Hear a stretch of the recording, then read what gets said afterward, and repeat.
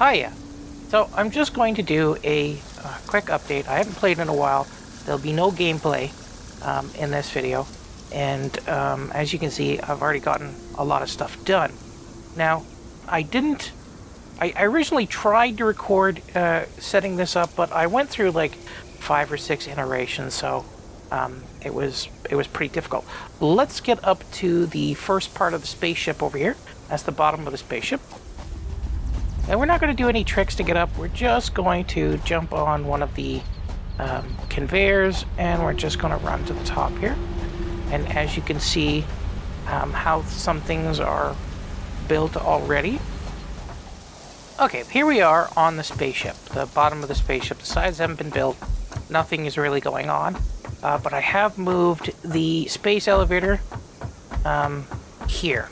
Actually, I don't know if I built the space elevator in the last video, but I moved the space elevator a bunch of times too, just to get it positioned just the way I wanted it. And here are the first 10 conveyor ports to get stuff into the spaceship. Now this bottom level is probably just going to be like for piping and wiring and stuff to bring garbage to different locations. So what I did is I built this pad, this platform, and then I lowered this square down. Whoops. Well, I lowered that square down, but basically it's the same thing. So that square I lowered down just like this, and I did that normally just by stacking foundations underneath one another. And then I went to Satisfactory maps, and I edited the absolute value for that square and put it on a 45-degree angle. Actually, it might have been this square. I'm not sure which square it was, but I did it at a 40-degree angle, and I had to reload once or twice because when I set it at a 45-degree angle, it might have been pointing that way, or it might have been pointing that way, and then I just had to change the absolute value so that it would be pointing down this way. And it is a 45-degree angle, isn't it? Yes, it is. Then once I had the foundation at a 45-degree angle, I tried different things like walls and conveyor poles and things like that. Now, once you have once you have your objects at the appropriate angle, actually that's not 45 degrees, is it? Yes, it is. Maybe not. Whatever. Once you have things at the angle that you want to put on, they will attach at that angle. So if I come over here and I grab a wall and I put down the wall, and then I try to, like, say, attach a logistics wall pole on there, I can't actually attach it at an angle. Now you can attach, I don't have it, but you can attach liquid pipe at different angles. I wish they would let you attach conveyors at a different angle. And the reason that I spent so much time working on getting this like angled the proper way is because, as you can see, between each one of the supports, you get a very nice and smooth transition between them. There's no waviness. So as you can see, that goes straight down. There's a little tiny bit of waviness. If you get really, really close to it, you can see it. Well, you can't really see it from this angle. There you go. You can see it from this angle. There's a tiny bit of waviness. That still bugs me. But with these at an angle, it's perfect all the way down. And anything you attach to these walls will be at a 90-degree angle in accordance to the walls. Now, you can still use this as a reference. So if I want to put a thing here, there we go, I can still put stuff down at this angle here. Now, these walls will be removed at some point. This is just for guidance, and what I will be putting in here will be beams, and then the beams will go down to the ground. Now, I did use Micromanager a little bit to position everything kind of perfectly. So to move in the 4 cardinal directions and get it set up so it was going into the proper up in here to the proper place, and then I can attach to these to the conveyor lifts. Now right now they're just stacked like too high. I think it's too high. Yeah, it's too high, and then there's 4 on one and 4 on the other, and then 2 on the top here. But that will expand out as more resources come up, and I may put other access points in different places so that more material can be lifted up into the ship. The ship is going to be the primary manufacturing point. Everything's going to be here. And that point was just there so that I could decide where this branch was going to go. That doesn't matter. That's just on that thing right there. Back on the top, this will be designed more like a standard factory that everybody has done. Once we're up here, and then I'll shape the outsides to look like a ship. But it is coming along. Oh, and we have one. This is where the power comes up. So if I remove that, the power comes up here. That was not easy to put in. I actually had to put a wall in, attach it, and then remove the wall, and then blah blah blah blah blah. These angles are actually easier than you think. So basically, I just put, I connected the conveyor into the lift, and then even though this lift is at a 90-degree angle to the horizon, these will still attach at a 90-degree angle to the wall, and it'll give you a little hump here at first. But then you attach this straight, and then you delete the one that you laid down, you attach this straight, and then you go from here to here, and then they will have this sharper lip, which I prefer over the big hump. The big hump is annoying. And let's move this. And yes, of course, this is all to satisfy my OCD nature, so that everything comes up in a way that I am not satisfied with, but I will be able to handle without my brain melting. Oh, and down here it's crisscross too. So these 2 conveyors are supported by the center wall here, and then these conveyors here are supported by this outer wall, and it's just to make everything a little more staggered so that I can make a Christmas tree in the center here, sort of like high tension wires. Now how this will integrate into these branches here, this branch is not at a 90-degree angle. It's a little bit off because I needed to get this path right here. I wanted to come by these machines, come up here, and then be able to go off into the distance over here from this branch. And how they will get into the main line here, into the bus line, I can just use simple mergers like these blocks here. Oh, I also installed vertical merger, but I probably won't use these. And then you can just like stick them in here and then be able to merge in the other lines. Now I have another mod installed that's basically a expandable balancer, and you can put them side by side. I forget what the name of the mod is, but it's like, I think it's balancer or something like that, and you can put as many inputs as you want and as many outputs as you want. So this way I'll be able to temporarily hook this into whatever's coming through here, temporarily hook it into the main bus line, and put the conveyor on it, and then have a balancer, and then spit out whatever I need onto the bus. It'll just be cleaner, it'll be nicer, and I may even have a platform for where that occurs, but that doesn't unlock until like tier 6 or something like that. And the these things I just wanted to look at. They're sort of nice and sort of not nice. I kind of have mixed feelings about this. It serves a niche, basically allowing vertical integration, like literal vertical integration. I don't know.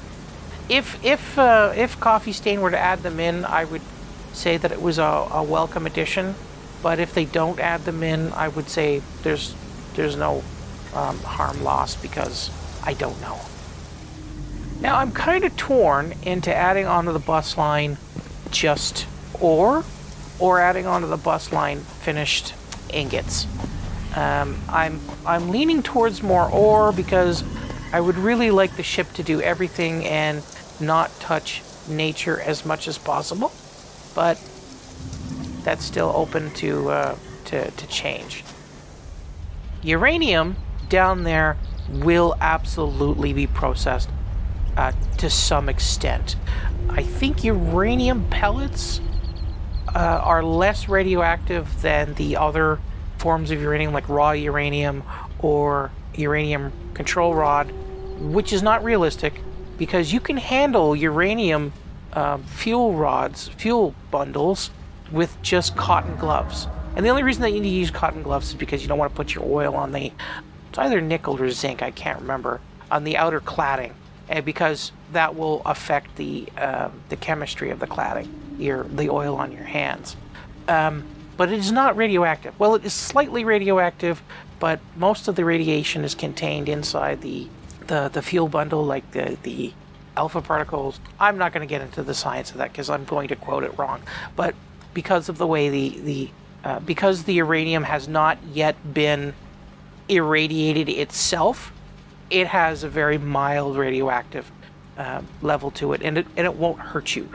Just raw or even slightly processed and even enriched uranium that has not been in a reactor or in a nuclear explosion is very minimally harmful to you. It's not completely safe. It's not completely safe, but is minimally harmful to you. So once I get this main bus line all sorted out, all of this manufacturing is going to be moved up here, and I'm going to start on getting those smart plates worked out, and we'll have a few more layers. It still won't look like a ship yet. It probably won't look like a ship until, like closer to tier 4 or 5 or something like that. And it may not look exactly the way I want it until I am almost completely done building it. Once that's built, we're probably not going to be pulling in resources from all over the planet. So once we're done building this, I might build another one somewhere else on the world to do the same thing. I won't show the whole building process, but I don't know. I'm just thinking about that. And then the tether is just going to be used like as a space anchor, because the tether doesn't exactly need to be attached to the ground to work. So the way that a space elevator or a space tether works is that there is a weight in geostationary orbit, and then the tether dangles down. Because the weight is in geostationary orbit, its physical position on the planet never moves. And it's not really dangling per se, because part of the tether is pulled down by gravity and held into place, and then part of the weight is trying to be flung out into space along with the weight, except it's being kept in position around the planet. So you have the centrifugal or centrifugal force, I forget which one is which, that keeps it out there. You could stand underneath one of the tethers and you could put your hand up against it, and you wouldn't risk crushing yourself unless the weight, the orbit moved slightly, which is possible, to bring the tether down and crush you. But if it was perfectly aligned, completely perfectly aligned, and there was no tidal forces acting on anything, it would stay in perfect lock sync. of course, because of tidal forces and other things, you'll have some drifting. I'm trying to explain this way too much. Nobody cares. Seriously, nobody cares. Conveyors are just going to come off of here, and whenever the space elevator needs resources, we'll just kick them as needs be. Forward of the station, I'm going to make a nice little pretend bridge, one that'll be able to look down and up and everything. So this is going to be the absolute front of the spacecraft. That might change, and we might move forward a bit depending on what kind of resources I'm processing on at the moment. And we'll have some sort of control room, probably one level up or something, being able to look down at the tether, and that will include the hub down there, and probably the awesome, or at least one awesome sink behind it. I'm not exactly sure. I may have a separate awesome sinks in different locations, but the control room will just be the rest of the base items that you have to have with the game. Now for power, right now I'm just powering everything down here for temporary purposes, but that's going to be a nuclear power plant somewhere in here. And I think I worked it out to, I need 6 plants or 4.5 plants. I can't remember how many it is. Nuclear plants that will ingest as much uranium as they need, and then we will convert the waste into plutonium, and then we'll sink the rest of the plutonium just to keep things balanced out. And that's going to be aft of the whole thing at the bottom of the processor barge. Water, I don't think I explained how water is going to get in here. So up in the balloon gas tree valley up there, I'm going to put as many water harvesting resources as I can, as much pumps as I can. Now, if you don't know how head pressure works or how water flows even within a pipe, I'll explain it a little bit. I'm not going to go overboard, I promise. So if I were to build an aqueduct, just a straight trough from here, from this point here, to that mountain, and then you were to fill that aqueduct with water, it will self-level to the center of gravity. And it doesn't matter how deep that aqueduct is. It doesn't matter if there are holes in the aqueduct. So say it's flat for, let's say, 12 squares, and then drops, and then straight for 12 squares, and then drops.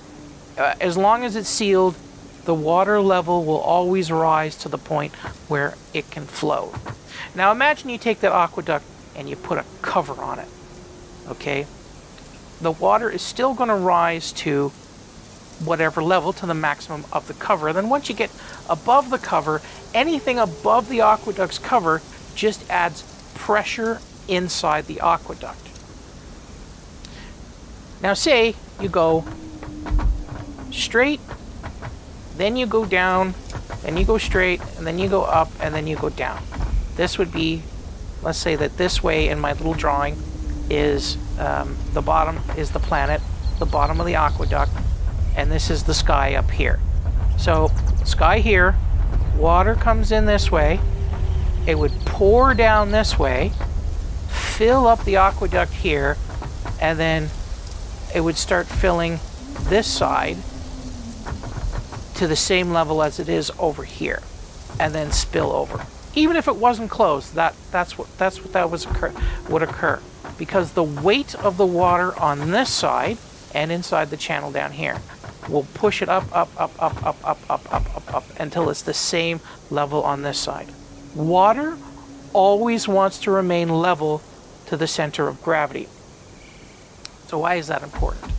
Well, if we attach a tube up there and we run a tube full of liquid all the way up here, as long as the air pressure here and over there are even, the water will settle at the same level on both sides. You can use this phenomenon to build liquid levels. So you can have a hose with colored water in it, and then you can put the hose up to a point that you want to measure, then bring the other side everywhere you want along a distance and find out where it's exactly where level is. Now, when I was an apprentice plumber, we used to do this all the time to hanging recirculation lines. But that's how that works. Water will always want to remain level. Now, this deck here is actually slightly below that mountainous region there. So I can't remember exactly how many meters of head lift that we have over here, but getting that water from there to here, even dumping it down into the bus means that it'll come up here very easily. We don't have to make any kind of effort whatsoever to get it up here. And then that'll supply the machines, and it'll supply the reactors. The only thing I don't know is how much water I can get out of there. There isn't very much deep water up there. There's some, but not a lot. I can add some in from down below. I'm interrupting myself to try to be a little more clear to what I'm trying to say. If you have a water source that fills a pipe and goes down, then up, the outward side of the pipe will fill to be level to the fill line of your water source. And the water source doesn't need to be pumped. That just happens naturally. It'll fall down the pipe and then fill the other side up, as I explained before. But if you enter in a new water source at the bottom of your U-bend there, the water will try to accumulate at the lowest point. Meaning if the lowest water source has a lower pressure than the head pressure, the flow will overwhelm that source and push all the water into it. So if you have a pump down there, it would have to be rated to supply as much pressure as the entire head pressure. It would be like poking a hole in the pipe. You wouldn't get any head pressure at all. The question I have is how well the game models this. So will the game average out what the head pressure is? If I put a pump on the water at sea level and a pump just above the waterfalls, will it calculate an average head pressure between the two water sources, or will it just default to the highest pressure, or will it do something strange like give you a head lift for the number of liters, a full head lift for the number of liters that you're putting in from the high source, and a head lift equivalent to the low source? I'm not sure how the game is modeling that. I can still separate the pipes out so that the primary feed will feed the reactors, and then we won't have to worry about that. We'll have a nice buffer zone, and then we'll put pumps on this one. And that's it. That's as far as I've gotten so far. We'll expand a little bit more in the future. I'm going to try to tap as many of the nodes around here as possible. I don't really care what the purity of the nodes are, because we're just onboarding as much as we can onto these buses as possible. These buses will expand, and this bundle will just keep getting bigger until we have like a lot of shit on it, and we can have this nice beautiful resource scout spaceship that affects the planet as little as possible, just pulling up resources, which affects the planet, but whatever. I remember in Futurama they were mining dark matter, which was like Nibbler's poo off of a planet, but they kept the landscape. They didn't mess with the landscape, but they were still hollowing out the planet until the planet collapsed. That was kind of funny, and kind of like, even if you make it look like on the surface you're not destroying the environment, deep down you still are. Yay for being preachy!